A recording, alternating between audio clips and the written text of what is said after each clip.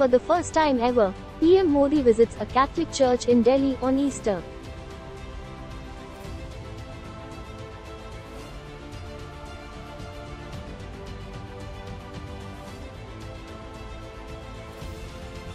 Speaking on PM Modi's visit, Bishop Anil Khuto said, "This was the first time a Prime Minister has ever visited this church, so it was a happy moment. He lit a candle and offered prayers. We also gave him a gift. He planted a sapling also." Prime Minister Narendra Modi reached Sacred Heart Cathedral Catholic Church in Delhi. He tweeted, "Today, on the very special occasion of Easter, I had the opportunity to visit the Sacred Heart Cathedral in Delhi. I also met spiritual leaders from the Christian community. Here are some glimpses." Earlier in the day, Modi tweeted, "Happy Easter.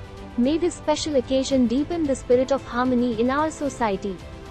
May it inspire people to serve society and help empower the downtrodden. We remember the pious thoughts of Lord Christ on this day." An official video showed the Prime Minister being welcomed at the church and in greeting priests and worshippers on Easter. Prime Minister Modi later joined them as they offered prayers. He also planted a tree on the premises.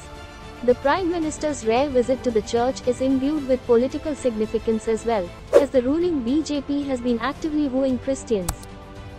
Modi in his recent speeches has underlined the minority community's growing connect with the BJP by citing the party's poll successes in Goa and recently, in the two northeastern states of Nagaland and Meghalaya. These states have a large Christian population. Modi has underscored his government's commitment to the mottos of Sabka Saath, Sabka Vikas, Sabka Vishwas and development for all without any discrimination. The BJP is looking for support from the community in Kerala, the state with the largest Christian population in the country, as it works to make new headway there after tasting little victory in previous elections.